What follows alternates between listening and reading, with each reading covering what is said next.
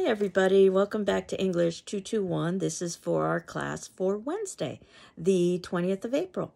And as you know, we did not have class on Monday because it was Patriots Day. So where we left off last week is I was having you watch a production of Macbeth from the Royal Shakespeare Company, a very esteemed production company. And that, by the way, will be the attendance question, is what you thought about that particular performance. But I wanted to talk a little bit about some of the elements of the plot that I wanted us to focus on over the next couple of classes. And notice how the play begins with a very famous line, "Fair is foul and foul is fair." Nothing is as it seems, and there's lots of equivocation and a lot of paradox that we see throughout the drama. Notice that we have 3 witches. 3 is an important number. In this particular play, we get 3 prophecies, for instance. And 3 has lots of Christian symbolism associated with it. The idea of the Trinity, the Father, Son, Holy Ghost. And of course, with the witches, what we have is a kind of unholy Trinity. And at the time of the Renaissance, witches really would have been seen as a possibility, much like fairies would have been seen as a possibility as well. Though the play oftentimes is read as Macbeth himself hallucinating many of the elements that occur within the drama. But the witches at the beginning appear both to Macbeth and Banquo, which would suggest that the witches really are real entities. And remember that Macbeth has established himself as a brave warrior by defeating a traitor, the Thane of Cawdor. This is ironic because Macbeth himself is going to become a traitor. And think about the idea of the definition of tragic hero, about a great man above and beyond the ordinary. And perhaps Macbeth has distinguished himself as great above and beyond the ordinary because he has defeated the Thane of Cawdor. And of course, the witches provide prophecies for both Banquo and Macbeth. And the idea behind the prophecy leads to questions of fate and free will. Is a prophecy merely foretelling the future, or is a prophecy influencing the future? It's one of the questions that is also examined in Oedipus the King, the Greek drama that helped to establish the Aristotelian idea of tragedy and tragic characters. And of course, Banquo is suspicious initially. One should be suspicious of witches because of the evil that usually is associated with them. Macbeth is not. And notice how quickly Macbeth is persuaded to take action, which suggests that perhaps Macbeth had already been contemplating the idea of usurping the kingdom. We already know through Richard II that the king would be seen as God anointed. So the idea of usurping a king would be comparable to usurping God. So the consequences are significant. And this play really is more about the consequences than about the deed. And I had suggested that I believe that one of the reasons, and others as well, believe that it's so important that this play be short is that it illustrates how quickly the descent occurs once one engages in evil actions. So, of course, Macbeth writes a letter to Lady Macbeth, and one of the questions I had asked you to consider is, could Lady Macbeth be seen as an outside force, which is one of the elements associated with tragic hero? And could the witches themselves be seen as outside forces? And certainly we can talk about how both the witches and Lady Macbeth urge Macbeth on. That said, ultimately, Macbeth decides to take action on his own. And do note that Macbeth probably is quite familiar with his Lady Macbeth, dearest partner in greatness. So this is a very different kind of relationship than what we saw with Richard, when women basically were not involved in the political functionings of the day. But one suspects that Macbeth would have anticipated exactly how Lady Macbeth responds, which is urging Macbeth on, perhaps, as I suggested in some of your attendance question responses. This is exactly what Macbeth wanted, so that he wouldn't necessarily have to take complete blame for his actions. That said, Lady Macbeth, as strong as she is, has perhaps one of the most famous speeches in Shakespeare when she says, "Unsex me here." And the idea is that she needs to lose any kind of feminine quality or motherly quality associated with female so that she can engage in murder and be strong. King Duncan is completely oblivious to the dangers that await him. He arrives at the castle and says that this castle hath a pleasant seat. And we'll talk a little bit more about quotation next class. And never once realizing that he's walking into a trap.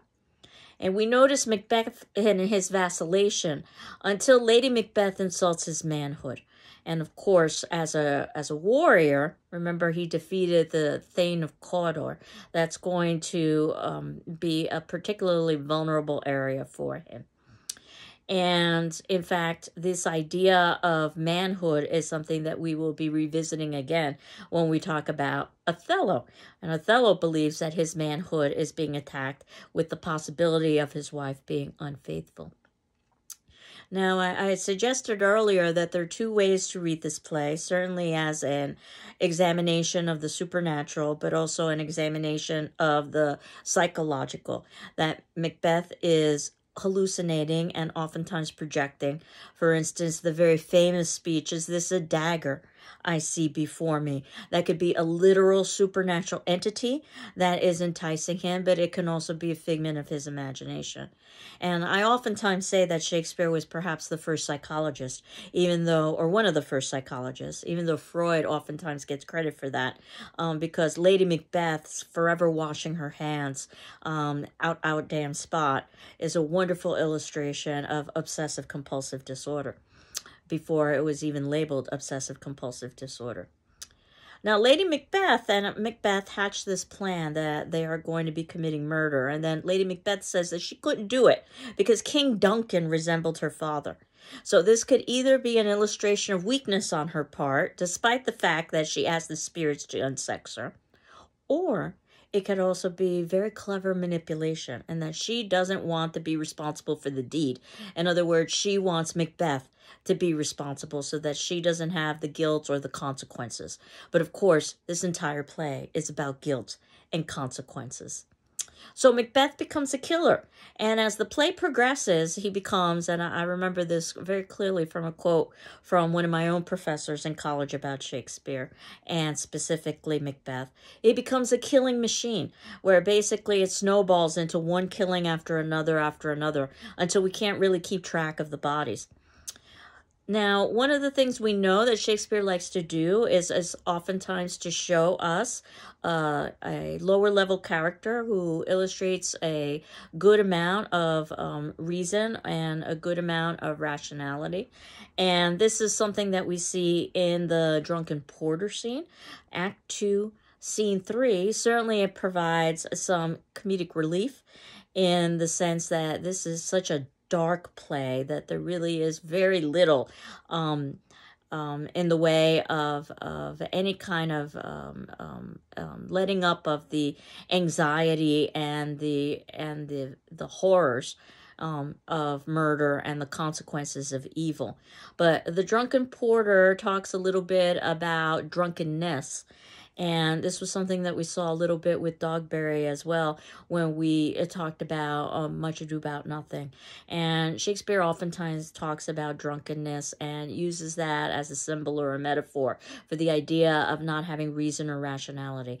And certainly Macbeth at this particular point in time has become drunk with power, intoxicated with it. And again, we'll review some of these very famous speeches next class. Lady Macbeth faints at a very pivotal point when there are accusations flying about the murder that has occurred with not only Duncan, but with his serving men. And I think that this could easily be seen as a sign of weakness, but it could also be seen as a sign of incredible cleverness, and that she's trying to take attention away from Macbeth because ultimately she understands that he could easily crack under pressure. A lot of this will be dependent on the actor and the director interpretation. Each production ultimately will give us a different sense. And King Duncan's sons, they flee because they're afraid that they will be next. But, of course, that makes them seem guilty, Malcolm and Donalbain, which perfectly works into Macbeth's plan, at least into the short term. And then as the drama continues, it talks a little bit about how nature itself is in discord.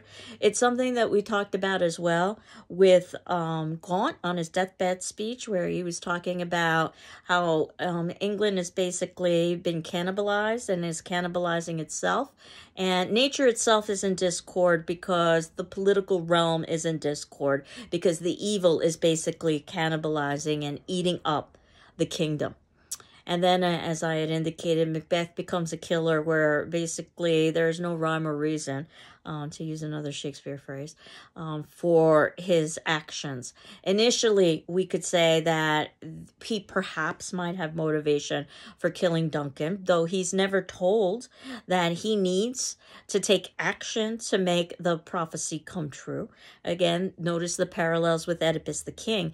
Oedipus the King is given a prophecy and he decides on his own to take action. And the irony is that his actions actually lead to the prophecy. Never do the witches say that Macbeth has to do anything for any of these prophecies to occur, but Macbeth takes it upon himself to believe, again with Lady Macbeth's urging, that action needs to be taken. And of course, Banquo's suspicions increase over the course of the play. At this point, Macbeth is so he's so insecure and he's so paranoid that he commissions murders for Banquo as well. The idea that it isn't enough for Macbeth to be able to have the throne, but the idea that Banquo's heirs will have the throne, it eats at him. Even though Macbeth doesn't have any heirs, which is perhaps one of the most famous literary questions that's ever been asked. How many children does Lady Macbeth have? With one of her famous speeches when she talks about that she'll bash in the brains of a suckling babe. And that literary question of how many children does Lady Macbeth have is the equivalent of saying something like how many angels can dance on the head of a pin. In other words, there can never be an answer to that. But the idea that Macbeth has become so intoxicated by power that not only must he have power for himself, but no one and no one's heirs could ever have power either. And then at this particular point, when Macbeth commissions the murders for Banquo, Banquo's son, Fleance, escapes the murderers. And Banquo's ghost at this particular point haunts Macbeth. And again, you could say that's a literal ghost, or we could say that that is a hallucination, a personification of Macbeth's guilty conscience. And then probably one of the major shifts in the play is at this point, Macbeth decides to seek out the witches. Notice that at the beginning of the play, the witches seek out Macbeth. So perhaps we can say that he isn't completely responsible or culpable at the beginning of the play because they're the ones who plant the prophecies. However, once Macbeth decides to seek out the witches, he basically is seeking out evil. And he's given, once again, 3 prophecies, and the idea of 3 is so pivotal in this play. One of them being Beware Macduff, which means that as far as Macbeth is concerned, that he needs to have Macduff and Macduff's family killed. Again, by this particular point in the play, it's Macbeth has become drunk with paranoia and is just killing relentlessly. Macduff goes to England to try to test Malcolm's loyalty. And the murderers, instead of being able to kill Macduff, they kill Macduff's family. This is where we afterwards get that very famous scene, Lady Macbeth, the outdamned spots scene that I suggested is very much an indicator of obsessive compulsive disorder. And it also is quite interesting because Lady Macbeth starts off as quite strong at the beginning of the play, but by the ending of the play, she basically collapses under the guilt of her evil deeds and eventually commits suicide. And in many ways, we could say that Macbeth and Lady Macbeth, as I suggested in some of your attendance questions, they switch places, that Macbeth becomes increasingly bestial and with the loss of humanity, as Lady Macbeth basically starts that way, but begins to crumble under the anxieties and the pressures of it so that she's much weaker. I don't know if you noticed this, but Macbeth is consulting someone, and the name is spelled Seyton. And if you were to pronounce this out loud, Satan, then you would see that this is a play on Satan, Satan. The idea that Macbeth now is seeking out evil. Lady Macbeth, as I had indicated, commits suicide. This is something that also is very similar to Oedipus the King, where Oedipus's mother/wife, when she realizes that she has married her son and has had children with him, she commits suicide because she does not want to deal with the consequences. Macduff is not of woman born, which is one of the prophecies that Macbeth is given. The witches tell the literal truth, but the idea of the literal truth is that it oftentimes can be misleading. It almost reminds me of a Twilight Zone episode, and that it is true that there is no such thing as someone who is not of woman born. However, Macduff was born unnaturally through a cesarean section. And note the themes of what's natural and unnatural and how important those are in terms of the play. And of course, one of Macbeth's prophecies is that basically Burnham Hills will rise against him. Or Burnham Wood will rise against him. And of course, a forest can't come alive. However, soldiers can be camouflaged as a forest, and they can attack Macbeth and kill him, which is exactly what happens. So again, the witches give the literal truth, but that is a misleading truth. And then finally, King Duncan's son Malcolm becomes king. And of course, I had indicated that this play would have been written for the reign of King James, and King James was very fond of Scottish King James. So it's not a surprise that we get a Scottish play so that King James could celebrate his heritage, but also the idea that King James was fond of shorter plays, and also King James was very interested in elements of the supernatural, and all of these are embedded within the drama, which I had indicated comes with a good amount of superstition associated with it, where there's a long tradition of terrible events occurring during opening nights of Macbeth, or if an actor were to ever utter the name Macbeth on stage.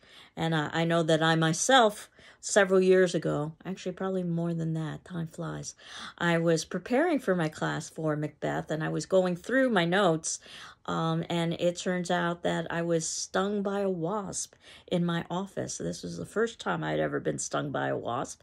It was quite painful, and there was quite a bit of swelling. I'm happy to say I was not allergic, but it did strike me as that of all of the things that could have happened to me in terms of being stung by a wasp, that occurred to me when I was preparing for, well, Macbeth, the end play, or the cursed play, or the Scottish play, as it's known. So do with that as you will.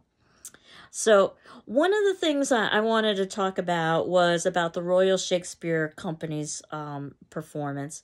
And one of the very famous speeches by Macbeth is tomorrow and tomorrow and tomorrow.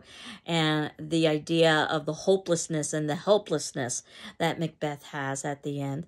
And the actor who played Macbeth in the performance that we saw from the Royal Shakespeare Company, Ian McKellen, has some reflections on that particular speech and his particular performance. It's approximately 15 minutes or so, but I thought it would be very useful for you to see how an actor goes about their craft. And Ian McKellen in particular, Shakespearean trained, obviously, is very meticulous about motivation and how to go about performing a particular role.